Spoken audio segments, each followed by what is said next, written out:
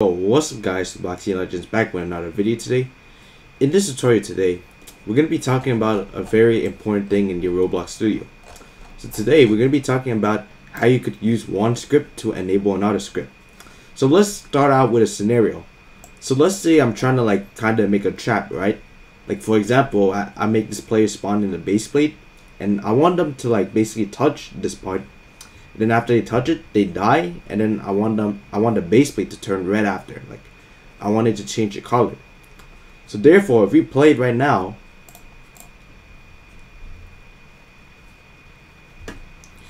it's not gonna be what I want, because basically the base plate turns red already, but I want the player to touch the part first and then the base plate goes red. And today I'm gonna be showing you guys how to do that in the script today. So let me anchor this real quick. And I'm gonna make it a bit bigger so you could actually see it. So this is our part, right? What we want to do is we want to go inside a script. You could make a new script if you want, because it's kind of like a very similar process. And whenever you want to enable this script, what you need to do is you need to type this. So I want this script to enable after the player touches a part. So I got a touch event over here. And that basically kills the player and it makes the part transparent. That's what I'm saying. So what I want to do is after the player touches it, I'm going to type workspace and then just target the script that you want to activate. So it's this one. So we're going to type workspace.baseplate and then .enabled. I mean .script, because the script is inside the baseplate. But if you have a script outside it, inside of workspace, and just target that script. So then we gotta type workspace.baseplate.script.enabled equals to true.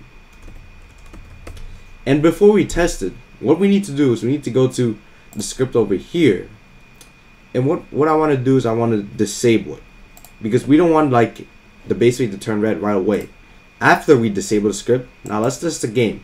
Now, a quick overview on how this script works. Let's start it and join in right now, and I'm going to say it as we join in. So you see we're in the base plate right now, right? You can see that the base plate is gray and it's plastic too. If I open workspace, the material fit is plastic. So what I scripted in the part is right after I die.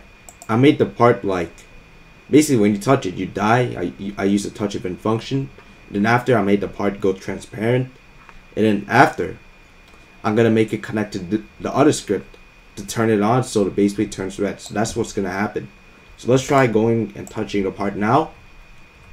3, 2, oh, that was off. But you guys see that the part went transparent and the script got enabled. And if you guys still don't believe that, how about we go to the script over here. We play it and we could see its current state and properties. So if we go to base plate right now inside it, you can see the script is disabled, but when we walk to it, you see it's now checked. And yeah guys, this is how you enable another script from one script to another. Hope you guys enjoyed the video, and if you do, please like and subscribe, and I'll see you in the next video. Bye guys.